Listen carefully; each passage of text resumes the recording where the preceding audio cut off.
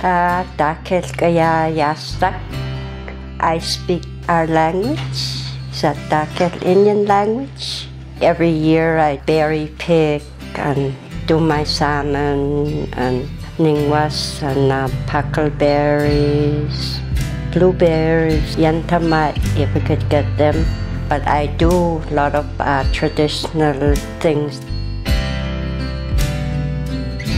My name is Louise Thomas. My parents are Robert Bob Prince and my mom's name was Bertha Prince. I was sort of one of my dad's favorites. Wherever he went, I was with him all the time. Back then it was a tradition.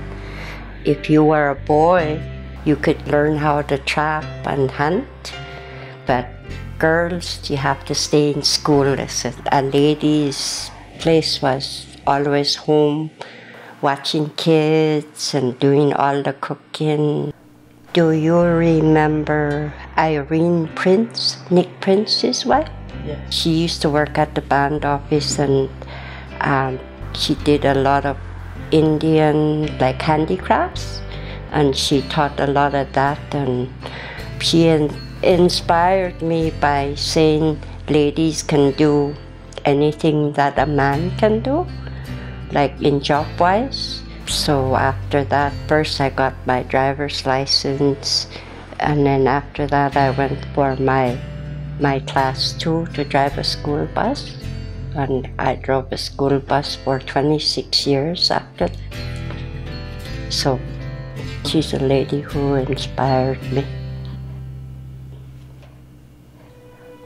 I didn't go to residential school. I guess my brother Harold saved me from that. We were gonna go, the bus was gonna stop, and Harold and I were supposed to get on the bus. And she had her, your bus doors, she had her foot against it and she was fighting them. She said she didn't want to go. And as soon as Harold seen that, he said, "You and I, we're not gonna go, we're not gonna go." And he grabbed my hand and he started running. The cops were sent for us. They sent the cops to my grandmother's house, and the priests and the nuns, they came searching at my grandmother's house, and we hid in a root cellar, he said, for 2 days until nobody stopped coming. Then he remembers that. So we would have went. It wasn't for what happened with the bus. We would have went. My most cherished moments that I think about now is I used to coach a softball team, and it was boys from 13 to 17, and I coached them for 4 or 5 years, and we ended up going to the Indigenous games in St. Paul's, Minnesota, and then we won a bronze medal. And that's one of my cherished moments.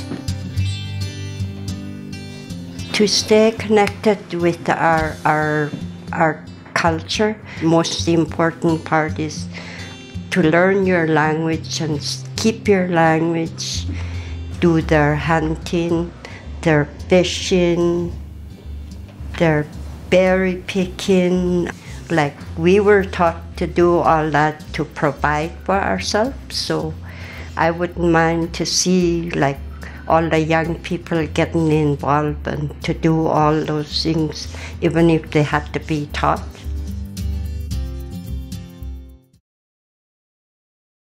Nan you stand la, ban de de, ban de de. Nan you stand la, ban de de, ban de de. I'm saying to you, I'll see you tomorrow. goodbye and I'll see you tomorrow in our language, that song.